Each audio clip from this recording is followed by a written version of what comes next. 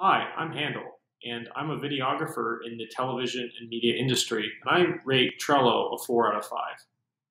So I use Trello for workflow management as well as task management. So I organize, prioritize, and schedule when my tasks will be due. So I really like Trello for its organization and easy user interface. There's really not another program that really organizes all your tasks in such an easy to understand format. It's really easy to use for people like me who don't want to spend a lot of time learning the software. So as far as ease of use, it's my top go-to program.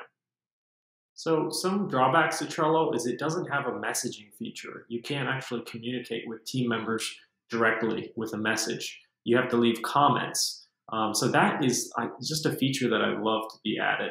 And also, it's not very good at prioritizing where the tasks or where the boards go. They're called boards. You can't really clean up your own board and make them organized. So you have to I add little dividers, custom dividers. So those are two drawbacks.